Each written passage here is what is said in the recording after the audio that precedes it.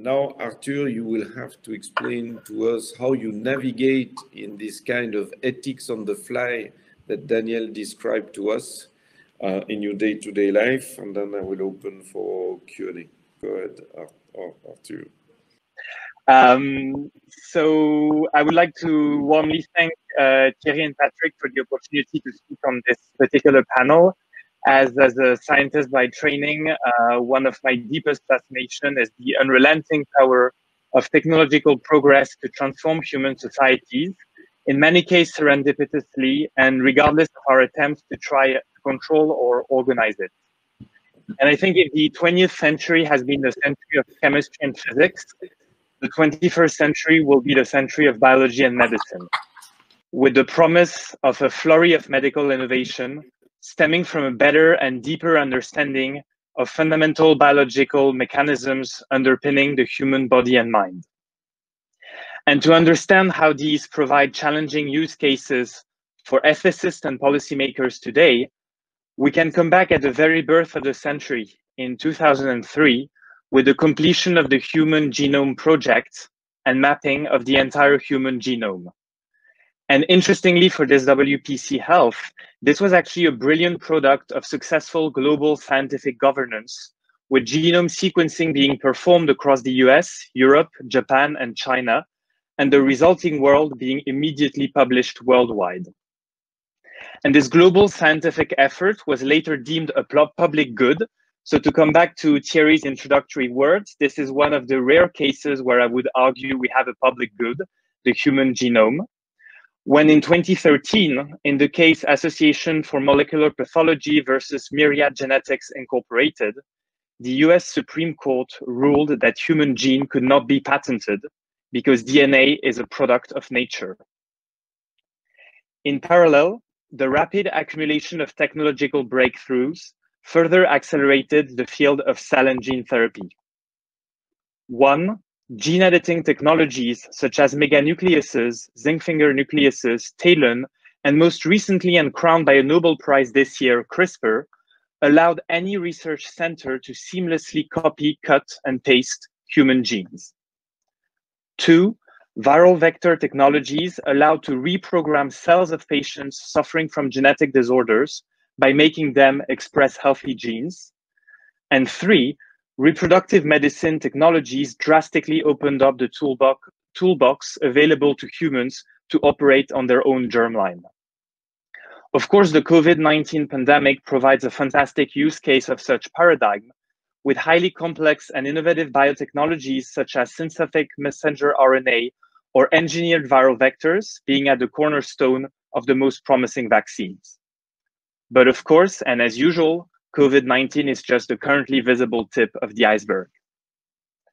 And the ethical questions raised by these technological evolutions are certainly not new, but the practical applications are. First, and this was mentioned in the previous session, while the initial use cases of cell and gene therapy are hardly debatable, we're talking treating certain forms of cancer or genetic disorders, the R&D and manufacturing costs of these extremely complex technologies lead to often unbearable price tags. The first gene therapy, Novartis tisagenlecleucel, commercially known as Kymriah, was approved by the US FDA in 2017. It's a customized cancer treatment created using an individual patient's own white blood cells, which are genetically modified to target and kill leukemia cells. And it also carries a monster 475,000 price tag pre-discounts. Just 2 years later, in 2019, the US FDA approved Avexis onsamenogen apavovec ZY, the name also has to be complicated, commercially known as Zolgensma, which is another gene therapy to treat spinal muscular atrophy, a rare neuromuscular disorder in small children.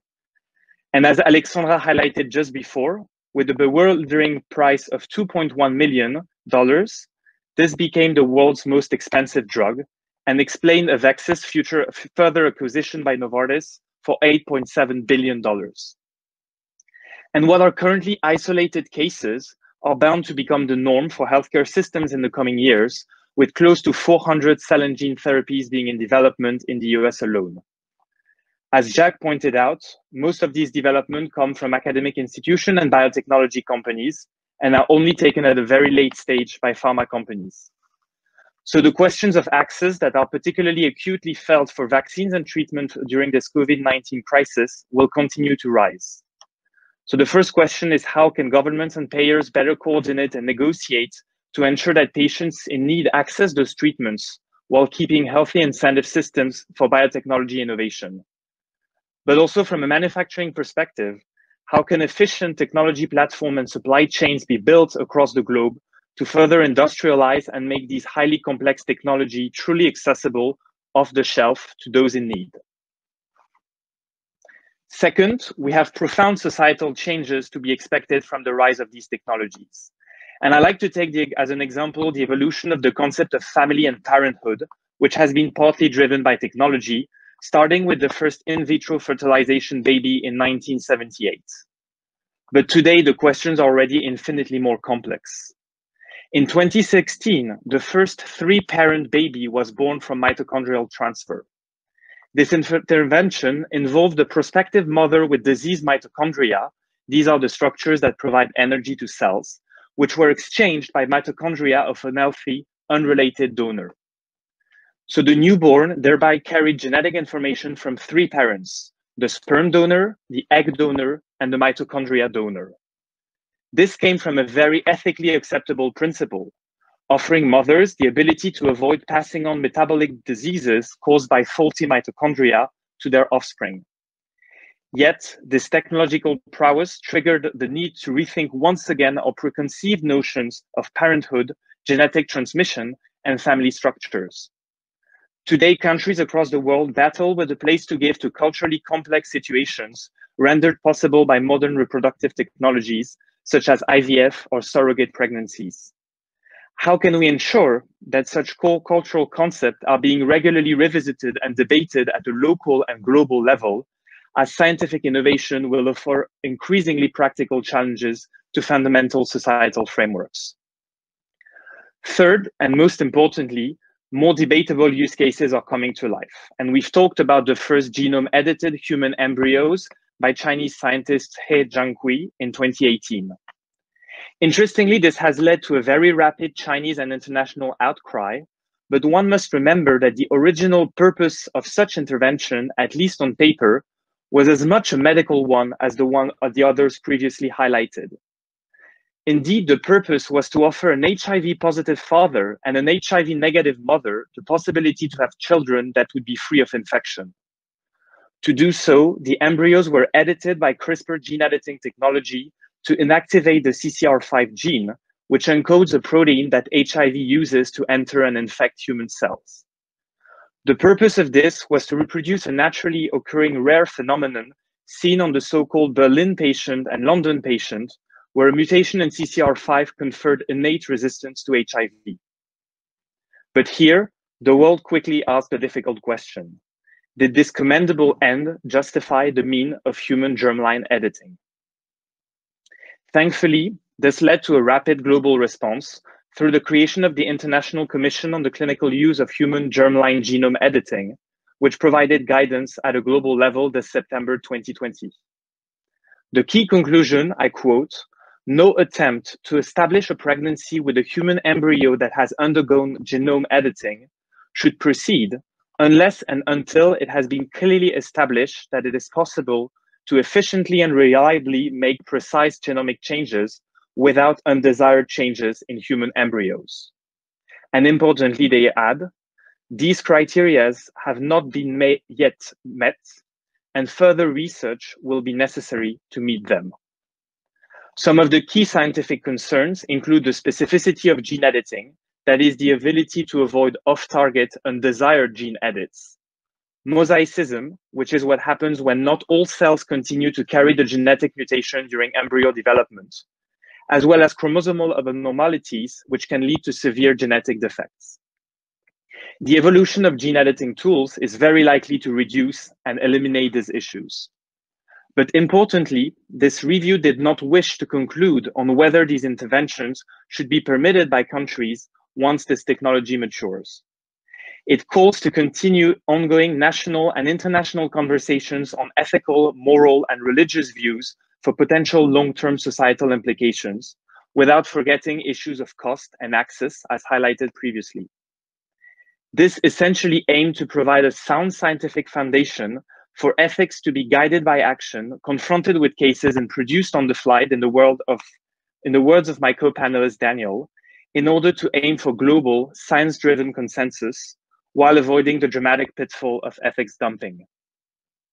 So to conclude, it is evident that with the rapid progress of technology and absence of international consensus on ethics, such dilemmas are going to continue flourishing in the future, and our societies will need to understand and address them. The risk otherwise is to fuel a rising tide of scientific defiance, misinformation, and actual fake news, as we have seen, for instance, with anti-vaccine movements, which were discussed in the previous panel, and as panelists have aptly pointed out, will be extremely damageable to healthcare system across the world. Instead, I strongly believe the recipe for success is neither to hand over societal and ethical choices to scientists and technologists, but also not to shy away from the multiplication of such technological use cases. Instead, we should keep building bridges between scientific, medical, and technological expertise, together with political systems, as this WPC Health is offering an excellent example. So my overarching final question will be, can we ensure that we put in place the appropriate global governance structure to promote a healthy dialogue between scientific progress and ethical guidance, so that society can truly choose the medical and biological future they want to live in? Thank you, Arthur, for your presentation grounded on very practical examples, and that was a good balance with Daniel's introduction more on the framework and what you are confronted, or what we've been confronted in history,